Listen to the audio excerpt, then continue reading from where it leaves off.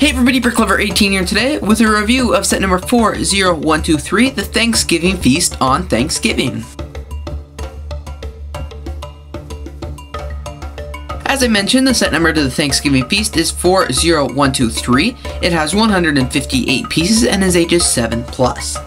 This set comes with two minifigures, this holiday cart, as well as the vinaigrette scene. The first minifigure we're going to take a look at is the Grandpa minifigure. My favorite part of this minifigure is the gray hair. I've never seen this gray hair piece in LEGO before, so I just think that's very neat. I'm not a big fan of the face because the color of the beard doesn't actually match up with the color of the hair, so I think they could have done better there. The sweater with the front and back printing is pretty self-explanatory, and then there's nothing to say about the dark bluish gray pants. The grandma, or the older lady, is also a very neat figure. I really like the different hair piece used in this one. Again, it is gray with the ponytail in the back. The face definitely matches up a little bit better this time, but it's still not perfect. The torso here looks really neat with the front and the back printing. Very, very cool. It looks like a princess torso. And then there's the normal red pants.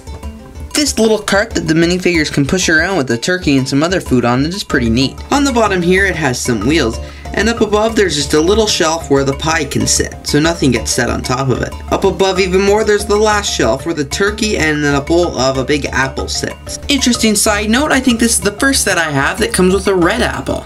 There is a stud on the cart where you can put this turkey on. I'm gonna state my honest opinion here. I think this looks a little boring with what the minifigures put in front. There is a lot of detail, but it definitely looks better with the minifigures. Here in the center of the room is this table. As you can see, there's a tablecloth dangling over the one side with like little teeth. In the center, there's a big pumpkin as well as two wine glasses. There's also these studs, and according to the picture on the box, you can put the wine glasses there and the wine bottle in the center. Where does the food go?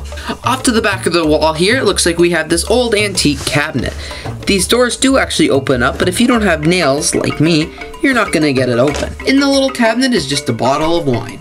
There's a neat use of jumper plates here to make it look like drawers. On this other side here, we have a planter with a plant growing out of it, and then we have this button on the wall. Up above here, built into the wall, is this shelf with, it looks like potions in it, but it's not Halloween, so I'm not sure what they are. Maybe fancy glasses or something like that. Unlike any of the other seasonal LEGO models that I've seen this year, this one actually has detailing on the back that is really important to look at.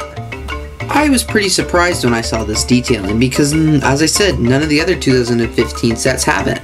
On this side here, as you can see, there are 4 hooks, one for this pitchfork and one for the shovel, and then 2 for some tools you don't get in the set. Up above here's another built-in wall shelf with some more of these creepy looking containers. Along the whole side of the wall here is this autumn colored leaf thing with some leaves still hanging on. It looks like they're dying off though because winter is coming. Thanks for watching this review of 40123, the Thanksgiving Feast. I really hope you enjoyed this set. This is a pretty neat little set, and I really hope you enjoyed the review.